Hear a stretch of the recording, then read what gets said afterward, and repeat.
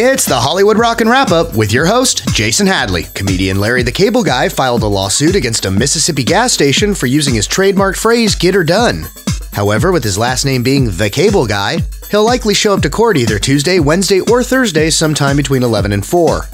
Amazon's pulling ads on public transportation for their new series Man in the High Castle.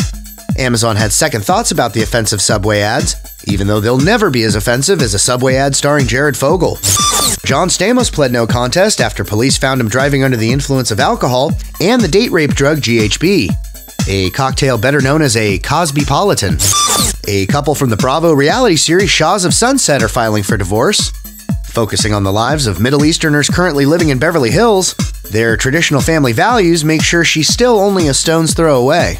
And that's the Hollywood Rockin' Wrap-Up. Follow us on Twitter @RockinWrapUp.